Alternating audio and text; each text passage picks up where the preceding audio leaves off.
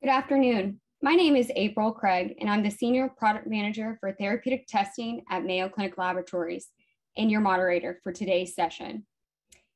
I would like to welcome you to the third presentation in our Advancing Care Through Genomics virtual speaker series.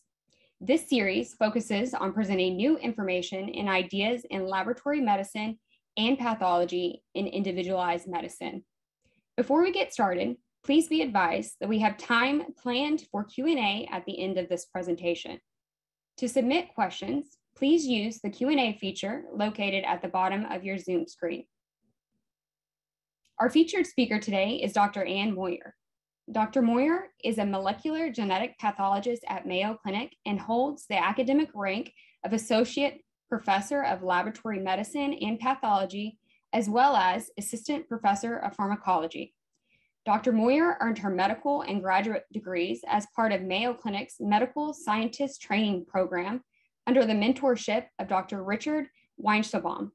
Her thesis work focused on pharmacogenomics of phase 2 drug metabolizing enzymes, and she completed her residency training in anatomic and clinical pathology with an additional year devoted to research, followed by a fellowship in molecular genetic pathology, also at Mayo Clinic. Dr. Moyer's current clinical and research interests include pharmacogenomics, primary immunodeficiencies, and renal genetics. Today, Dr. Moyer will be discussing recent advances in pharmacogenomics. Individual differences in medication response can be explained in part by genetic variation. Inclusion of genetic information in drug labels coupled with the availability of professional guidelines that facilitate the use of genetic information in therapy selection and dosing, along with decreasing costs of pharmacogenomic testing, has led to an increase in adoption of pharmacogenomics into routine clinical care. This presentation will describe the current use of pharmacogenomics as well as provide insights into future developments. Now, please join me in welcoming Dr. Ann Moyer. Thank you for the introduction, April, and for the opportunity to present at today's webinar. I'm just going to get my slides up. All right. Well, welcome everybody to today's webinar. And as April already discussed, we'll be talking today about recent advances in pharmacogenomics. I have no disclosures. And I think you saw the learning objectives flashing across your screen while you were waiting to join, but we're going to start out by talking about some of the basic concepts in pharmacogenomics, and then we will talk about the transition from reactive to preemptive testing, which is occurring as we speak today, also some recent standardization efforts, and I'll finish by comparing sequencing-based approaches to targeted genotyping, along with the associated challenges that we face by trying to make that transition, and then just a few nuggets of where we might be headed in the future. So we'll start out with some basic concepts in pharmacogenomics to make sure everybody is at least on the same page of what we're talking about. And there's some actual new advancements even in this area. So when a patient takes a drug, we would hope that over time, which is on our x-axis, the drug concentration would stay within what we call a therapeutic window. So every time they take a dose of the drug, we expect the concentration to go up. And over time, they'll metabolize some of it away until the next dose when the concentration increases.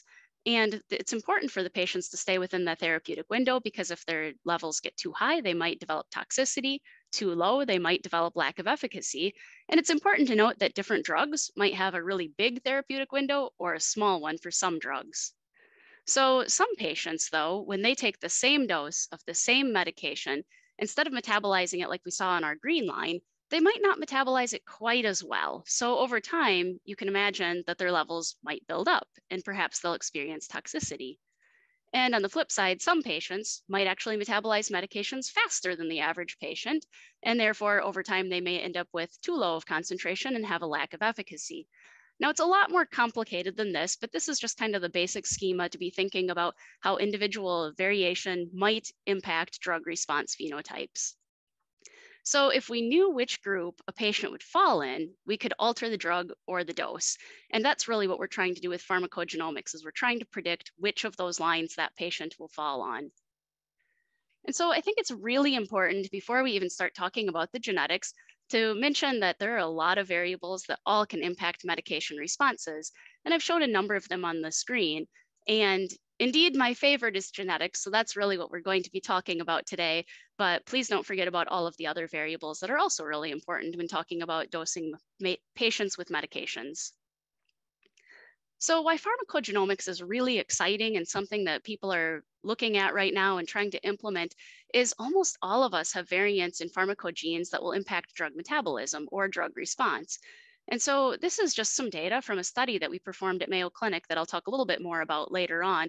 But there were 10,000 patients that had genetic testing done for pharmacogenomics. We looked at 12 pharmacogenes clinically that are shown here, and we sequenced them. And what we found is that it was only 0.6% of these 10,000 people that did not have a genetic variant identified in one of those 12 genes that we thought would impact drug metabolism. So really, that's over 99% of people had a variant in one of these genes that we looked at that could be potentially clinically actionable. And so this is important because over our lifetimes, there are very few of us that end up never taking any medication. And you never know which medication a specific patient will end up taking.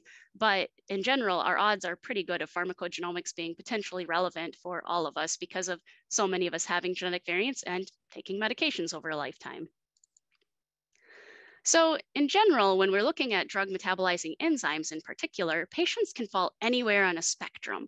So they can be poor metabolizers with virtually no enzyme activity, all the way up to, for some genes and some enzymes, we see examples where patients are ultra rapid metabolizers, where they have faster metabolism than the average person. And then there are the patients where the dosing is designed for that are the normal, or what we used to call extensive metabolizers, that would metabolize a medication about the same as the average person in the population. But again, it's hard to say what the average person is in the population when you know there's so much variability here. But again, where the individual is going to fall on this spectrum is what we can predict by genetic testing. So here's something new that I wanted to toss in there. So we usually just talk about these terms, poor metabolizer or normal metabolizer and whatnot. But for some of the genes, we're now starting to incorporate in something new. So it's not really new, but maybe new to the report if you're ordering pharmacogenomic testing. But this is the activity score. And really what the activity score is another way to describe how active that patient's enzyme would be expected to be. So in general, people with an enzyme activity score of 0 would again have no enzyme activity, and these people would be classified as poor metabolizers. And because we're looking at 2 different alleles, one from each parent that's inherited, the scale goes from 0 to 1. So a normal allele that would be expected to have full 100% activity would be given an activity score of 1. So then when you add the 2 alleles together, that's how you end up at 2. And then again, this is a whole spectrum. So a little bit more on the activity scores. Again, it's just another way to represent enzyme activity. And in this case, since we're assigning the score based on relative activity, again, when you add together the 2 alleles, what we consider a normal metabolizer is 2.0. And this is something we've actually been using for CYP2D6 for some time. And recently, though, there was a standardization effort because historically, some laboratories said that patients who had an activity score for CYP2D6 of 1.0 would be considered normal metabolizers, and other laboratories considered that intermediate metabolizers. So although I've laid out some rough scores across the bottom, it can vary by gene, and I'll show you that on the next slide. So at this point, because of the standardization though, now laboratories would be classifying patients with an activity score of 1, so usually a normal allele and a non-functional allele for CYP2D6 as an intermediate metabolizer. But good to know if you're looking at an older report, that may not be the case. So in addition, the activity scores have recently been added for some additional genes and drugs in the guidelines, so specifically the CPIC guidelines. So DPYD is the gene that encodes the DPD enzyme, and in this particular case, it metabolizes the fluoropyrimidines, and then CYP2C9, which metabolizes NSAIDs and phenytoin. So as I mentioned, there are some nuances to the assignment of the activity scores. So here you can see the activity scores going from 0 to increased at 3, and the the metabolizer status that would be assigned for CYP2D6 versus CYP2C9 and DPYD. And you can see that for these two, they fall along similar lines, but then for CYP2D6, it's shifted a little bit. So I think activity scores are something particularly interesting right now, because historically how the assignment has been performed is based on either in vitro studies or in vivo studies. So once we have an idea of how that specific form of the enzyme, its activity compared to the wild type, then that's where the activity score was assigned based on. And historically, the assignments then would be rounded to the nearest 0.5. So if you can imagine, sometimes somebody might, or the enzyme might have an activity score that's 10% of normal. Well, we didn't usually get that granular, in part because it's a little bit hard to get that granular with experimental studies. So these would end up getting rounded. But what's interesting is also along the same time when CYP2D6 was being, the standardization efforts took place, star 10 allele, which has intermediate or has activity between 0.5 and 0, they ended up reassigning this one to having 0.25 rather than being rounded up to 50%. So this is something that even though there's this paradigm for going 0, 0.5, 1, 1.5, and so on, sometimes alleles are found that maybe need some further granularity beyond that. And in addition, recently a paper was published just last year that was indicating maybe there are some other alleles that might need to be reconsidered as well. So for CYP2D6, again, star 41 and star 9. So I think this is an emerging area that we might hear about more changes. But the thing that's also kind of interesting is some experts feel like using a continuous scale would be better than using these marks of 0.5 and 1, even if we did adjust some of them down to 0.25. So maybe that 10%, if we think we can get granular enough with our experimental data, maybe that's a better way to go instead of rounding. And yet other groups are recently applying AI-based approaches to data sets to see if there might be better ways to generate activity scores, or in some cases, maybe don't even assign an activity score, but allow the AI to utilize the data set to figure out the predicted activity without even going through activity scores or metabolizer status. So I think the activity score is something that's kind of new and exciting. It's been implemented for a couple of genes, and I'd expect it to show up perhaps for other genes in the future. But again, we'll have to see if we stick with activity scores or if the field moves on to a different approach altogether. So in general, when we're talking about pharmacogenomic genes of interest, the ones that I've been really talking about the most so far are involved in pharmacokinetic pathways. So this can involve absorption, distribution, tissue localization, metabolism, and excretion of drugs. But really, I feel like where we spend a lot of our time in pharmacogenomics is within the metabolism part of pharmacokinetics. So this is where the cytochrome P450s fall in, and the phase 2 drug metabolizing enzymes, and again, pretty much things that are metabolizing drugs, or it's what the body is doing to the drug on the pharmacokinetic side. Now, an area where I think we'll see more knowledge over time is on the pharmacodynamic side. So this is the biochemical and the physiological effects of the drug, or how the drug is actually carrying out its mechanism, or another way to think of it, what the drug does to the body. So I'll show in a slide some examples, but SLC6A4 is a serotonin transporter, for example, and the selective serotonin reuptake inhibitors work on this serotonin transporter that are used for depression. And then there's another category, the major histocompatibility complex genes, or the HLAs.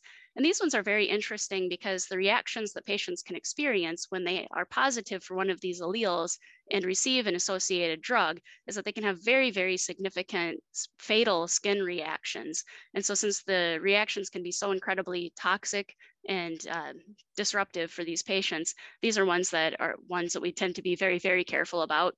And in fact, I'll talk about it more later, but we do upfront testing before the patient gets the drug in a lot of cases because of the severity of the toxicity for these.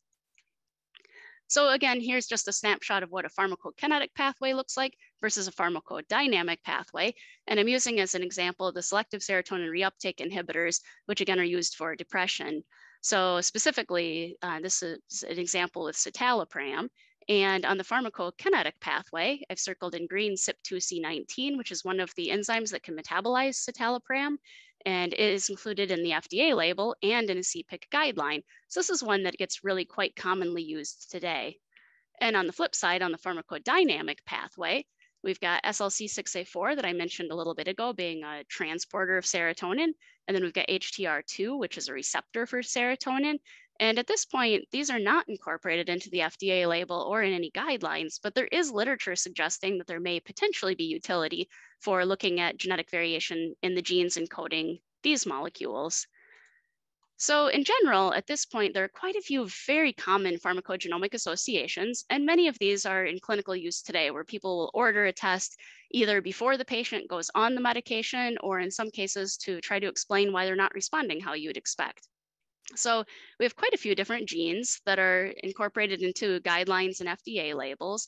And then you can see here's the associated medications. And it's not a giant list that I'm showing here, but these are just some of the more common indications that you might see testing for. But it's important to note that every day it seems like there's a new drug that's getting approved by the FDA. And just in recent years, there was a drug siponimod that had been approved in 2019. And right in the FDA label, it talks about CYP2C9.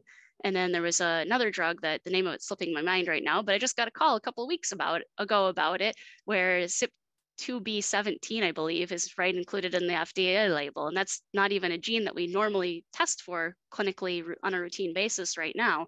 So as new drugs are approved and they've got pharmacogenomic associations, that's going to be a challenge for us in the laboratory to keep up with developing new tests to be able to make sure we're covering all of the genes. So speaking of sources of evidence-based pharmacogenomic information, I already mentioned the FDA labels, and here in the US, that's our primary source that we always look at first. So if the FDA label talks about needing to do some testing or how you would use those results, that's definitely the first place to look. But in addition, there are published practice guidelines, and really the most active group here in the US is the Clinical Pharmacogenetics Implementation Consortium, or for short, CPIC. It's a little bit easier to say than the other full mouthful, but they're a very active group and constantly publishing new guidelines and updating the old guidelines. And I think this has been really helpful for the community to adopt pharmacogenomics. Now, outside of the US, the Dutch Pharmacogenomics Working Group is also extremely active in this area, and they also have quite a few guidelines. And sometimes they come out with a guideline before CPIC might in the US, and sometimes we like to look at these too, because I think they're very well vetted and good sources of information.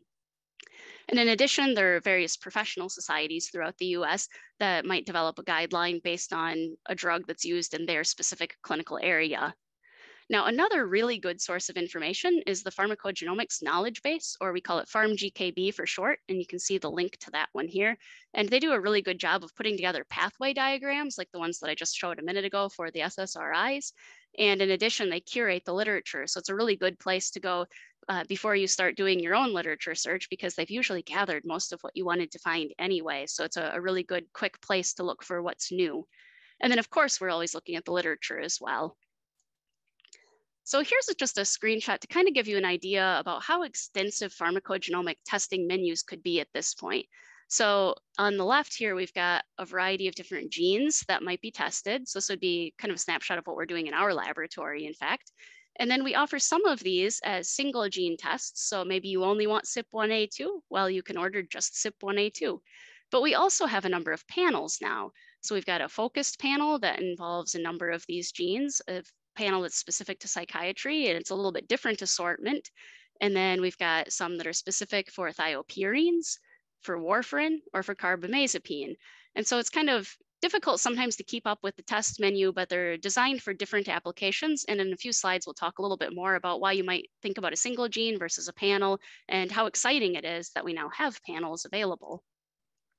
So I also just wanted to give a quick snapshot of what a report might look like. So if somebody orders a single gene test, you'll usually get a genotype and a phenotype, and then you'll get an interpretation along with that.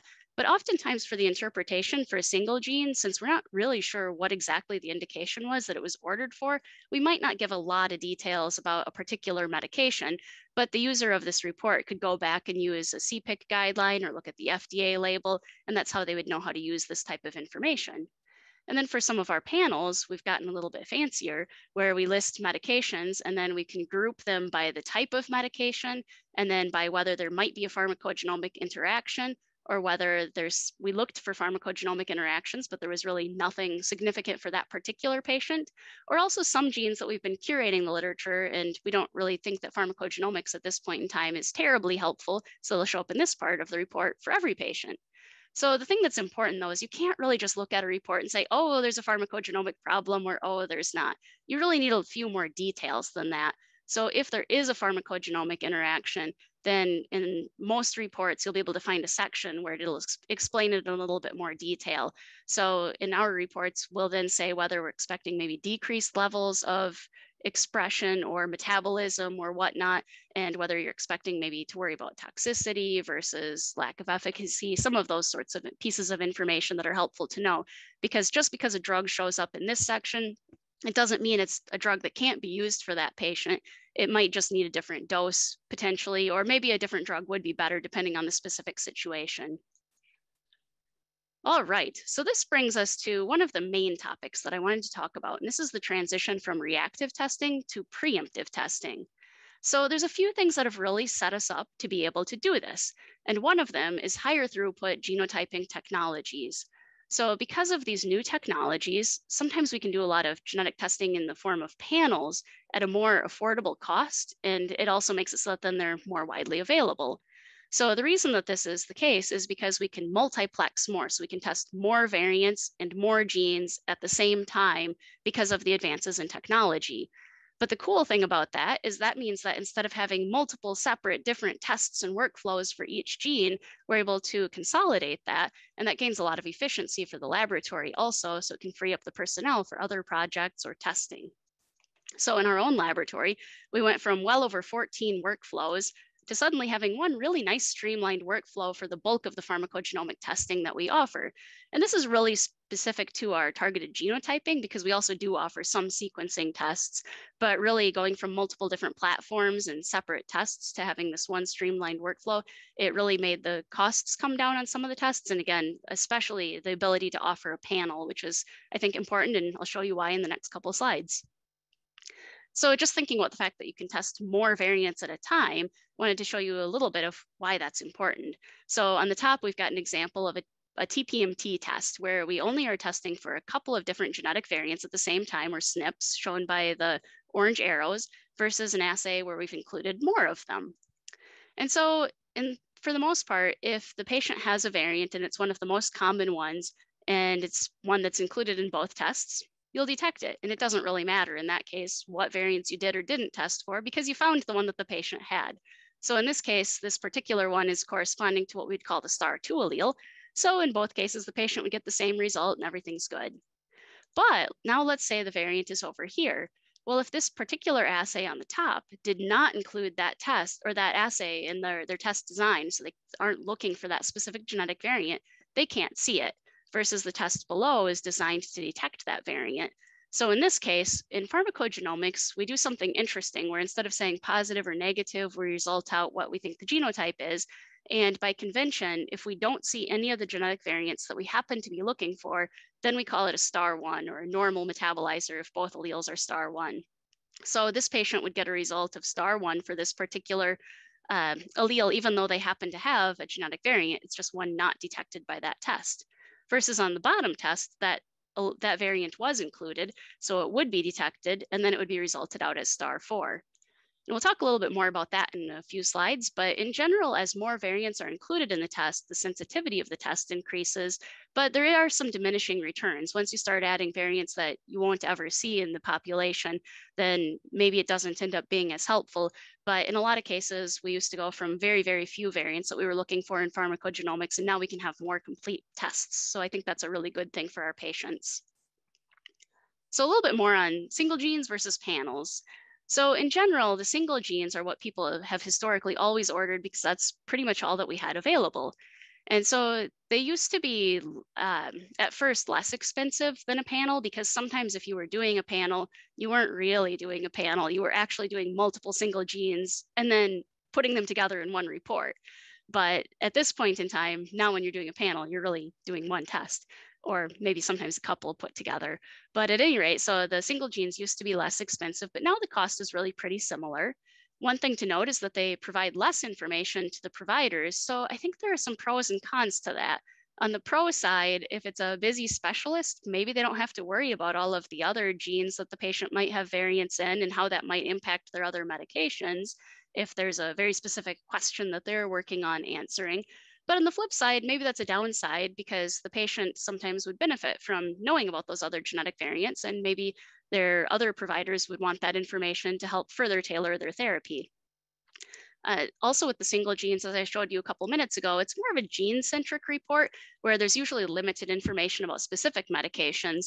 So then that's a little bit more work on the ordering provider to go out and look at the FDA label or look at the guidelines to know how to use that information. So on the flip side with the panels, I think the thing that's the most beneficial is sometimes you'll be looking at a drug or a couple of drugs that you're trying to decide between that go through different pathways. So if you needed to look at several genes to really know the best treatment for that particular patient, it's kind of nice because it's just one test that you might have to order instead of those multiple individual tests. And so hopefully at this point that might make the cost a little bit lower since it's one thing you're ordering instead of separate tests. Also with the panels, it can aid in the deciding between the medications that are metabolized by the different pathways, but also patients that are on multiple different medications, so polypharmacy, or they've got a lot of complex comorbidities. It's just nice to have that genetic information to be able to supplement all of the other variables that are being considered when dosing the patient. So I think one of the coolest thing though about panels is you can really use them for current and future questions. So with a single gene, if you ordered CYP2D6 and CYP2D6 metabolizes a lot of different medications, maybe you needed it for the question that you had today, and it might actually be useful for another question for a different drug metabolized by CYP2D6 later, but it typically oftentimes wasn't necessarily reused. A lot of times the single gene tests were just used that one time. But for the panels, since you're getting multiple genes at the same time, then definitely you want to be able to have the opportunity to use that when the patient comes in needing a different medication for a different indication, because you'd already have those results available. So that's really what brings us into the ability to even think about preemptive testing today. So reactive testing used to be what we would have performed at the point in time when the patient needs a medication. And the biggest downside to that is that the patient comes in, they need their medication. There's a specific gene that you would want to ideally test so that you could figure out the best dose for that patient or whether maybe that's not the right drug for the patient. But then as much as we try to be quick in the laboratory, we can't just give you a result as soon as you order the test. So that was kind of one of the biggest downsides is then you have to wait for that result to come back. And then that particular result could be used to guide the dosing or selection for that very specific application. And so usually in this setting, only one gene would be ordered or maybe a couple of genes. And again, the results wouldn't necessarily be used in the future. So as long as they came back to the provider at that point in time and could be used at that point in time, that was sufficient. But the beauty of preemptive testing is that the patient might already then have the results in the EHR. So then when the provider goes to order that medication, instead of having to order the test and then wait a few days for the results to come back and then figure out what to do, the results might just be there waiting for them, able to be used right now. And so with preemptive testing, because of that, it can be used to guide perhaps a current prescription, in which case you have to probably wait a little bit for your results to come back if that's the point in time that the testing is ordered, kind of more as a reactive test that becomes preemptive. But then once you've got those results, you can refer back to them again and again.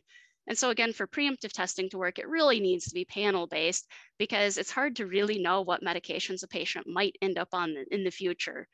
And also the thing that's really important is once that information comes back, if you've ever looked in an EHR before, there is a lot of data in there and it's really hard to find something from 2 years ago.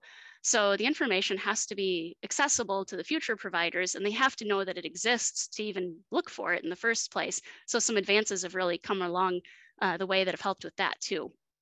So we'll talk about them in the next slide after this one.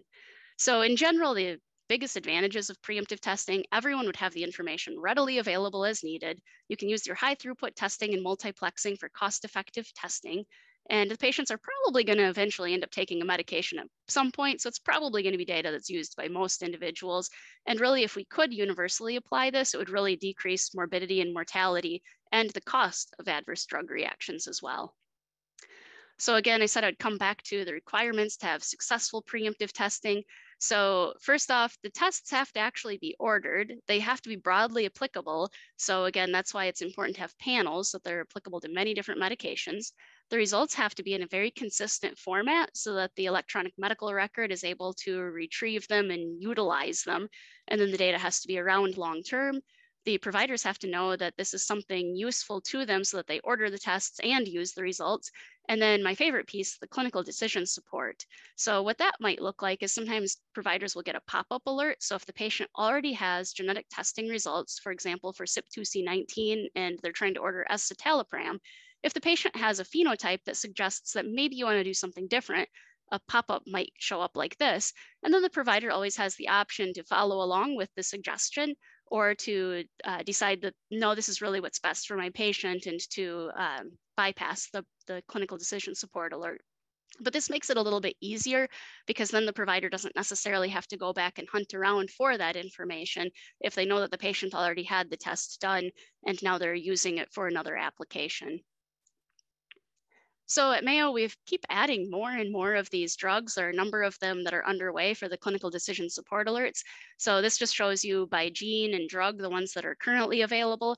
And we even have some looking at liver transplant and pharmacogenomic testing, because it's a bit much to get into for today. But if the patient had a liver transplant and you did a test looking at their blood, it's probably not going to match up with all of the enzymes that are most highly expressed in the liver. So another topic for another day.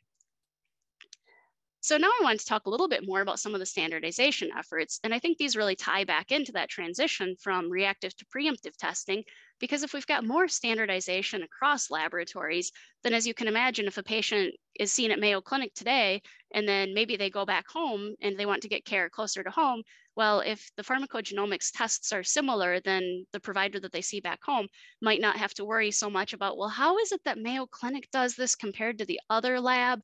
And so I think it makes it a little bit easier for people to move around and take their results with them. So there is still some variability in pharmacogenomic tests, and some of this is what we're working on. So one thing is that the testing technique that's used can be variable at this point, and this is not something that anyone's necessarily trying to standardize in and of itself. So some labs might do sequencing, some labs might use a mass array, so it would be a mass spec for genotyping, some labs might use real-time PCR. As long as we all get the same results, the testing technique is probably a little bit less important, although we'll talk about the differences between sequencing and genotyping towards the end. But the genes and variants that are included, or the specific alleles included, this is variable, and this is something we're working on. Nomenclature used to be more variable, but this is another area that the field is working on. The translation to predicted phenotype, as I mentioned earlier, with CYP2D6, looking at the activity score and how you get from that to the predicted phenotype, that's a really good example of some standardization that's been successful in recent years. And then reporting structure can be pretty variable. So again, if you order a single gene versus a panel, you might see a very different type of report. So it's important for providers to be able to interpret that information that they're getting back. But there also can be a lot of variability in the medications that are included in the report for those recommendations, or whether medications are even included in the report or not.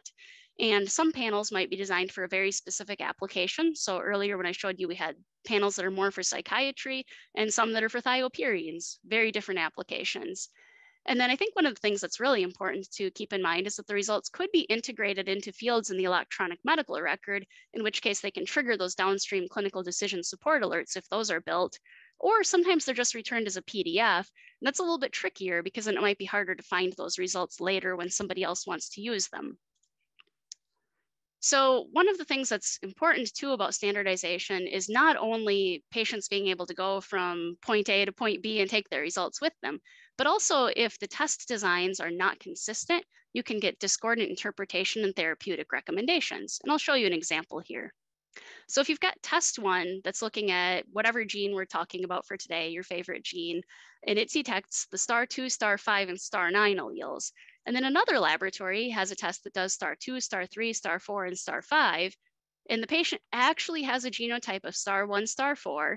Well, test one doesn't test for star4. So this will report out star1, normal metabolizer, just like that TPMT example from a few minutes ago. Versus test two would be able to detect that star4. And then this patient is going to be called an intermediate metabolizer. And you can imagine how confusing that would be if the patient happened to get two different pharmacogenomic tests done at two different places and then shows up with both of these reports. So the more we can standardize, the easier this will make it on everybody. So in this case, both tests performed exactly as expected. They produced perfectly accurate results for what that test was designed to do. So it's not like one of the laboratories was bad and one of the laboratories was good. It's just really boils down to what their test design was.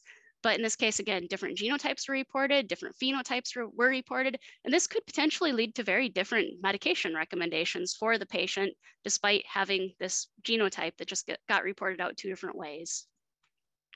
So why this is really important is it's interesting that because of pharmacogenes having these variants that are actually somewhat common, they might differ from population to some extent. So for example, looking at TPMT and then NUDT15, which also metabolizes thiopurines, we have data from a large population database, NOMAD, and it includes about 123,000 exome sequences and 15,000 whole genome sequences from unrelated individuals.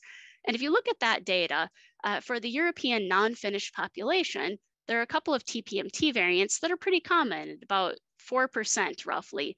And so these are definitely ones that would be included in our test design. But historically, NUDT15, no one realized that this gene was that exciting or that important, so we didn't test for it.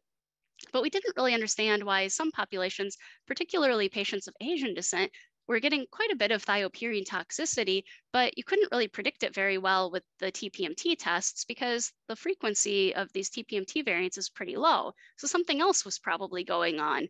Well, in this case, it turns out that there are some variants in NUDT15 that are particularly common in Asian populations. And if you didn't include NUDT15 in your test, or you didn't include this specific variant, these patients would be completely missed. And so you might actually be introducing a healthcare disparity if the test isn't appropriately designed to cover alleles that are common in all of the populations that are being served by your practice.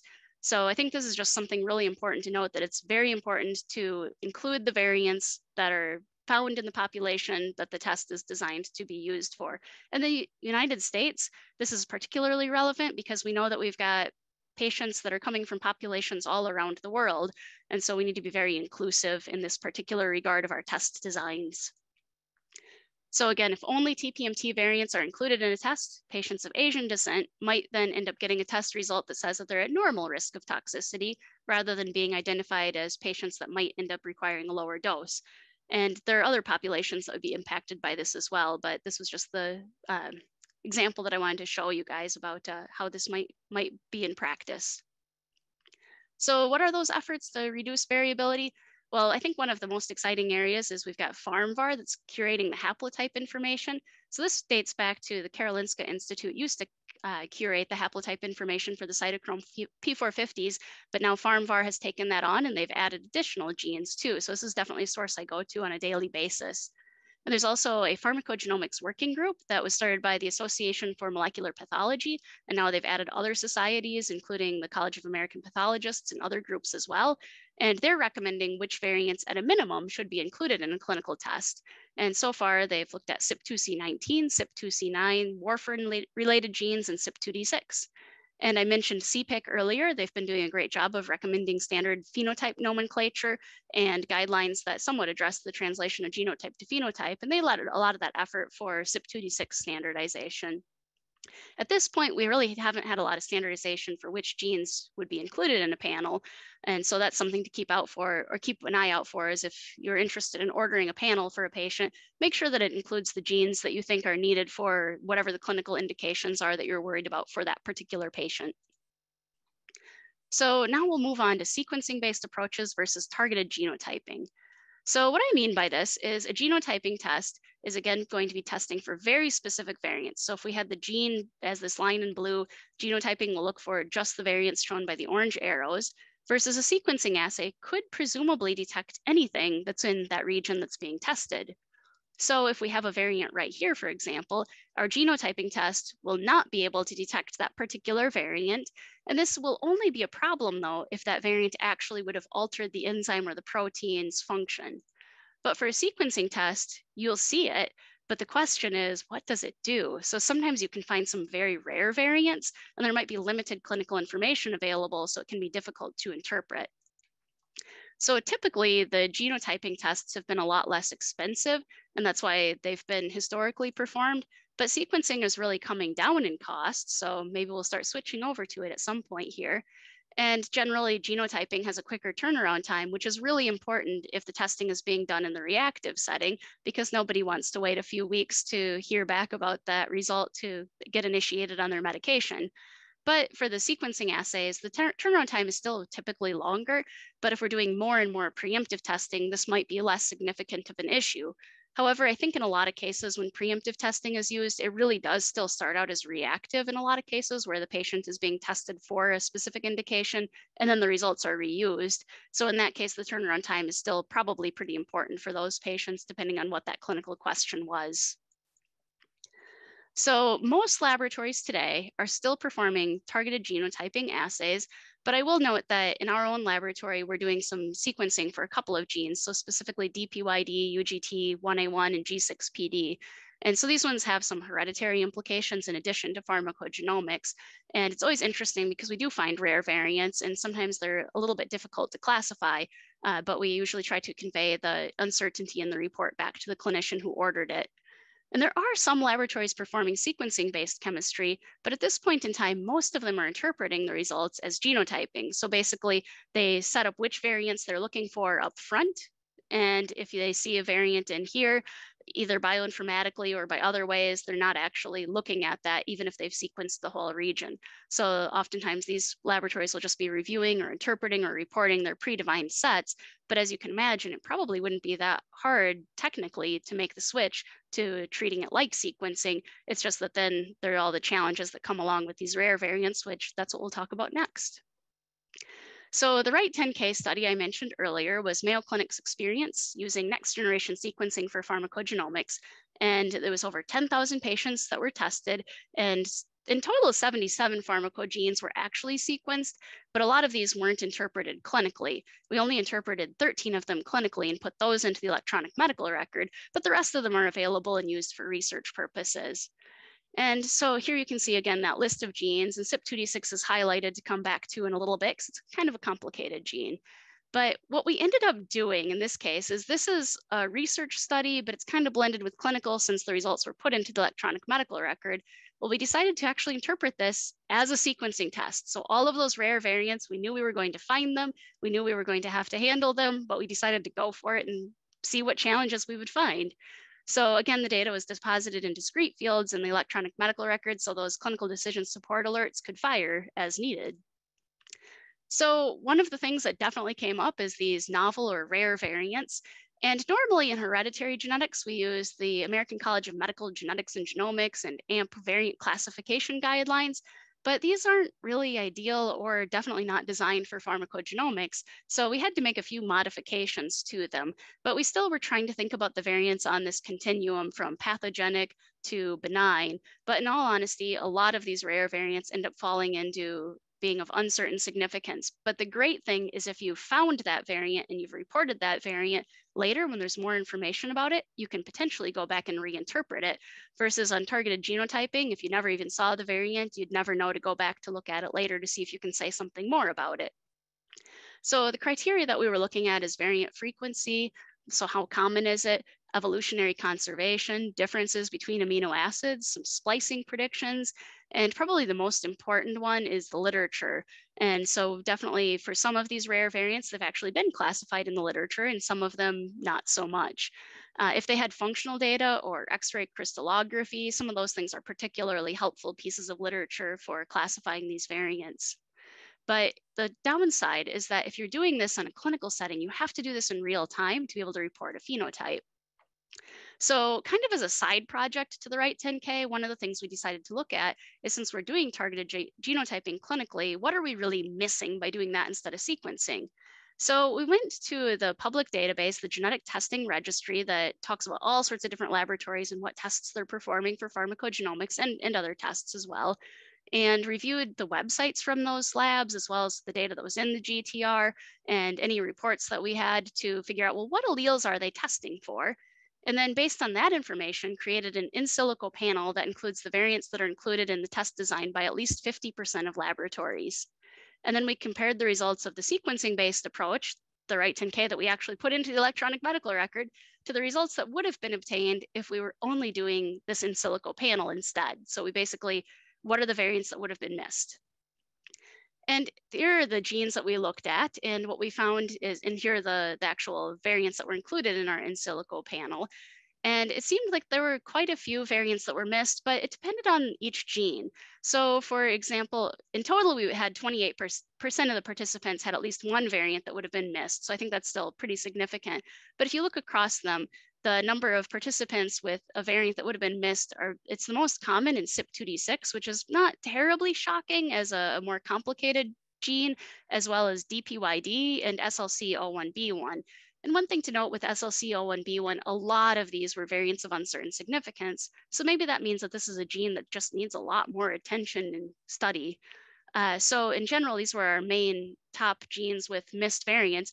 And as I mentioned earlier, in our laboratory, we do offer DPYD sequencing. So that made me feel better that we kind of have an idea of what we might be missing. And if a patient's genotype doesn't really fit with what they're seeing clinically, there's another option.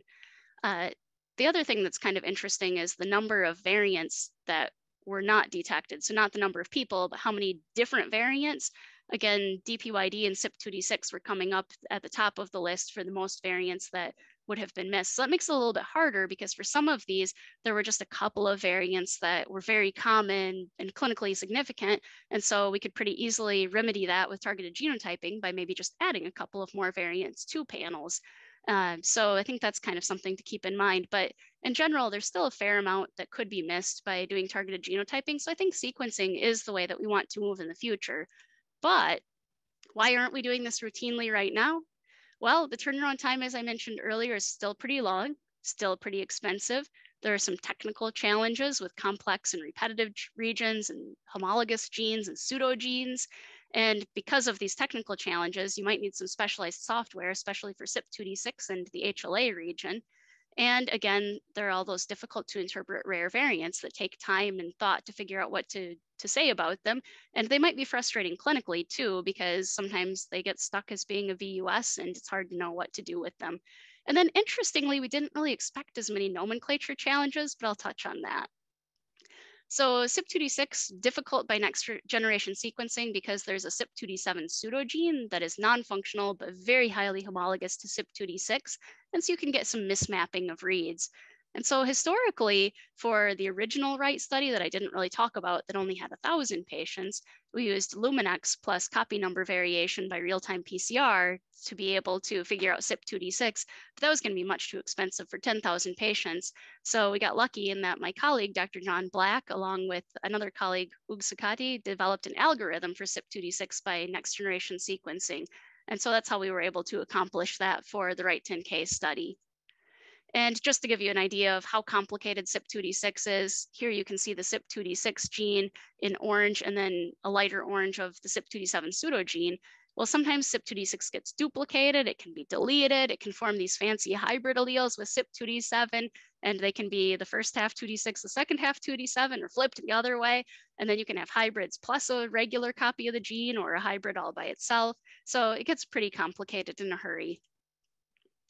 So haplotypes are when you have two or more variants inherited together, and this is what we often see in pharmacogenomics.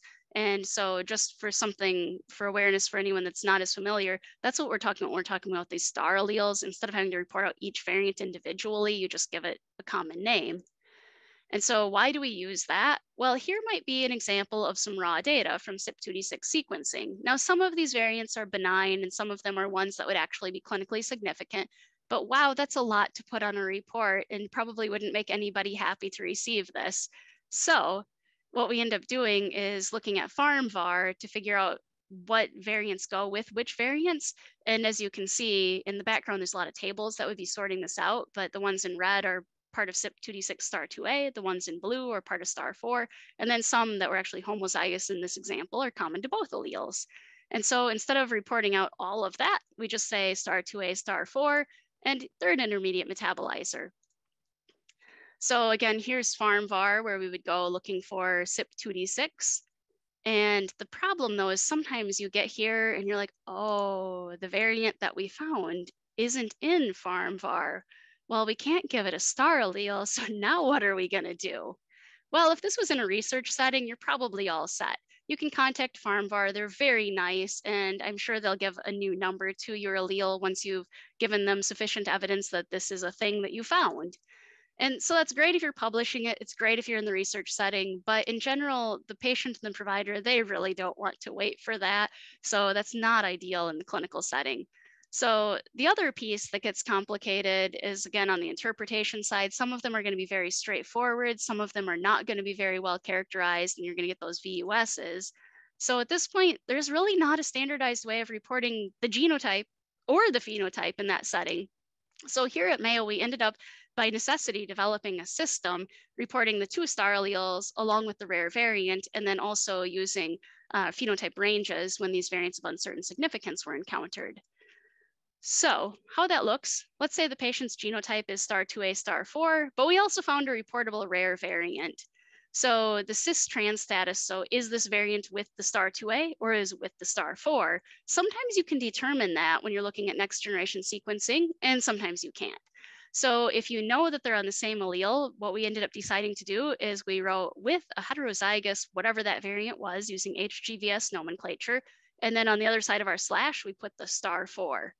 But sometimes you don't know. So in that case, we decided it was best to put the star 2A and the star 4 together and then use a semicolon to indicate what this other variant was that we also detected. And so just to show this in pictorial form, so you can have, again, the cis trans status is unknown. So here we've got a star 2 and a star 6, and in option 1, the variant is with the star 2. Well, you can just say it's with that star 2, or if it's with the star 6, you could say it's with the star 6. But if you don't know, again, we separated them with the semicolon. And then in some cases, you've got a variant of uncertain significance. So we looked at kind of the worst case scenario that, well, if the variant is deleterious and we know it's on this star 2 allele, it's a poor metabolizer. But if it's benign, it does nothing. And maybe then it ends up being just an intermediate metabolizer. So in that case, we would use terminology like poor to intermediate metabolizer. And so here's just a few examples of how we handled some of those. So in general, next generation sequencing and pharmacogenomics, if you had an exome sequenced for some other clinical purpose, could you get pharmacogenomics out of it? Well, you certainly could, and some laboratories do, and we have in the past as well. But keep in mind that from an exome, you won't see a lot of the promoter variants and some of the deeply intronic variants that we know impact function. And also CYP2D6 and HLA genes can definitely be a challenge off of a standard exome without specialized software. And if you did get an exome and it came along with pharmacogenomics, it's just good to look at the report and the methodology, or maybe talk to the laboratory to figure out if they interpreted it as targeted genotyping or as sequencing. And in general, the exome report doesn't always give a lot of clarity as to which pharmacogenes they actually did look at and interpret, if any, versus which ones had no variants identified. So if you really wanted to use the pharmacogenomics from that setting, you might want to talk again to the laboratory, look at the report, or maybe it's just more of a screen and you would actually want to order a separate pharmacogenomics test that's dedicated to looking at those genes. So people also like to ask about genomes. At this point, they're still a little bit on the expensive side, so you don't see them quite as routinely. But in theory, pharmacogenomics interpretation and reporting should be possible off of those. So that might be an exciting thing to look forward to in the future. And speaking of the future, well, earlier I showed you the pharmacokinetic and pharmacodynamic pathway. I do think we'll be focused more on the pharmacodynamic genes in the future, so I'm hoping to see more of that. But also, anybody notice all these other genes that are in these pathways? So right now we're really only focused on a few of them, but maybe we'll be able to look at other genes and also figuring out, well, how do they all interact with each other? Because maybe it's a problem if this patient has a normal CYP2C19, but everything else on this screen is decreased activity, or maybe that's okay. So I think those are some of the things we don't really fully understand all of the complexity, and we can't really utilize all of that data together quite yet at this point. So current state, we're looking at one gene or a few genes at the time. We're also really focused on just the coding regions. And at this point, how you historically would figure out what a new variant does is there would be maybe a graduate student, maybe me a few years back, in somebody's laboratory performing functional studies that are actually pretty labor intensive to figure out what that variant does to that particular protein. But hopefully future state, there might be more AI-based approaches. Perhaps we can look at data all across the genome, combine the impact of multiple variants simultaneously. I think we'll also maybe be able to move towards understanding and interrogating those intronic and intergenic regions. And my favorite, as that graduate student performing those labor-intensive methods in the past, is that now they actually have a lot of really cool high-throughput functional studies that can better classify rare variants and many, many variants at a time. So in some cases, they've even done studies where they've looked at all of the variants in a gene and classified them all kind of in one fell swoop, which is pretty neat. And I think that'll really help us in the future if we do try to switch from targeted genotyping to sequencing to be able to actually figure out how to interpret all of those rare variants, because maybe somebody's already studied them using these high throughput functional studies. So I'm really excited about that. So in summary, pharmacogenomics is increasingly implemented. It's an exciting area. It probably impacts almost all of us. There are frequently new evidence-based guidelines being published. There are drugs being FDA approved that have pharmacogenomic associations. And at this point, we're doing still some reactive testing, but hopefully we'll be switching to preemptive in the future. A lot of standardization efforts that are underway, and these are really exciting. We also have the activity scores that are coming. And I would expect in the future we'll see more sequencing, but there are definitely still some challenges to overcome there. So pharmacogenomics is a really quickly moving field. It's exciting to be a part of. And hopefully, if it's something you're thinking about, you'll jump in and find out more information, because I think the more of us that are looking at pharmacogenomics, the quicker it can even move to help our patients. So with that, I'll take any questions. Thanks for your attention.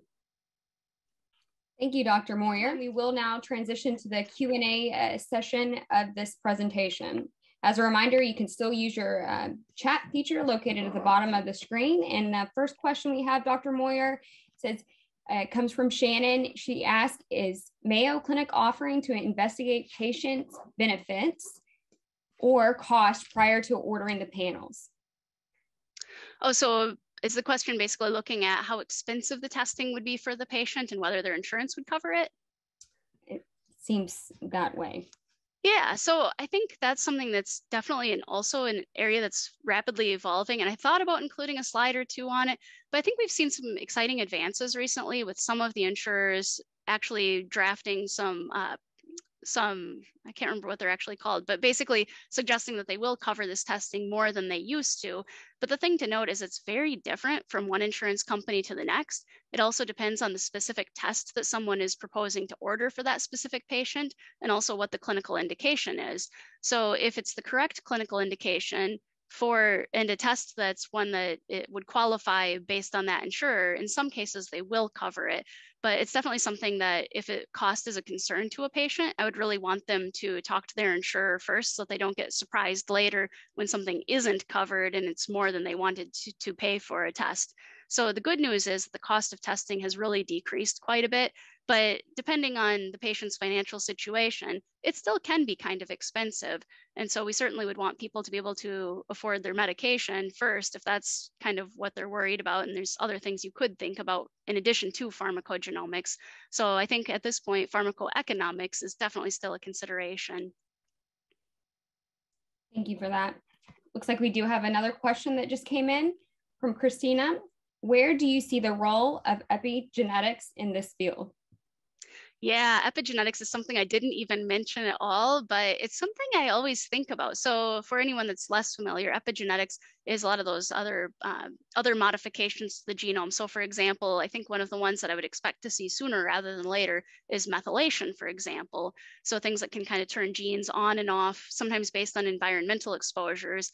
And we know that with pharmacogenomics, a number of these genes can be induced and inhibited by either other medications or by things that people might eat or be exposed to in the environment. So especially like CYP1A2 is a particularly good example where it can be induced by smoking. And so I think epigenetics is something that we might see in the future, but at this point, we're not doing it really in pharmacogenomics in the clinical space at this point, but perhaps down the road. I imagine we'll see it in the research realm first, and then hopefully people will sort more of it out and then we can adopt it clinically as well. All right, looks like we have a couple more that just came in. How might the 21st Century Cures Act, which mandates the electronic release of all test results to patients, EHR, shape the success of preemptive testing in the clinical setting? Yeah, it's a good question. I don't know if it'll drastically change things, because typically right now when a test is ordered clinically, the results will show up in the EHR already. So I think historically, though, sometimes maybe the patient didn't have access to those results necessarily directly, but maybe whoever ordered the test for them would have those results. But they would always be getting back the genotype and the phenotype and the pieces that they needed to make a clinical decision based on it. But I think one of the things that might be a little bit different is not everywhere did patients always have access to that themselves. I think portals have really become more popular over the last few years, and so more patients have had access anyway. But I think the remainder of patients that maybe it was a little bit more difficult, maybe they'll have a little bit better access to their own reports. And I definitely wouldn't want a patient to ever be on their own looking at that report and deciding, oh, I better stop taking this medication because it's in the section that had that little scary orange triangle. But I think it's really important for patients to be advocates for their own healthcare. And if they see that they've got this result, perhaps in their portal or wherever they're able to obtain it from now, and they see that there's a medication that they're taking that's on it, that's definitely a good way to start up the conversation with their ordering provider. Chances are they may have already taken that into consideration, because especially if you've been on a medication long term and it's working really well, then whatever dosage adjustments were needed probably have already been incorporated in over time. And again, remember, there's all those other variables beyond genetics. But I definitely think it'll be good for patients to be able to see those results a little bit more readily, and again, to be advocates for themselves. So here we have one from Paul. Have there been cases of drug manufacturers actually modifying standard dosing recommendations as PGX knowledge has developed? I think I've got a really good example for that. So some of those thiopurine medications, for example, they've had TPMT in the drug label for a little while, because I think that's something that emerged early and was a fantastic example of pharmacogenomics. But NUDT15, as I mentioned earlier, was this additional gene that was just discovered to have a role in thiopurine metabolism and be predictive of toxicity really not that long ago. I want to say it was like 2015, 2016. That one already got incorporated into the FDA label several years ago. So I think the FDA is paying attention to pharmacogenomics, and I think they're interested in it. And now they're publishing right there on their website a couple of different resources of different tables to make that information a lot more accessible too. And so as someone who works on designing pharmacogenomic tests and interpreting them, I absolutely love these FDA tables. So it's great that they're engaged in this space. And last one for today. Would long reading sequencing potentially overcome the challenges of sequencing regions such as CYP2D6 and HLA? I think long-range sequencing would be fantastic. Our laboratory isn't using it clinically at this point in time, but I have on my to-do list checking out CYP2D6, and in my hereditary genetics space, I've got a couple of genes of interest, and I know I've got several other colleagues that are looking at genes that might be more amenable to those long-read methodologies also. So fantastic question, and I do hope that's something we see more of in the future also. This concludes our presentation for the day. Thank you to Dr. Moyer, Mayo Clinic Laboratories, and the Center for Individualized Medicine at Mayo Clinic.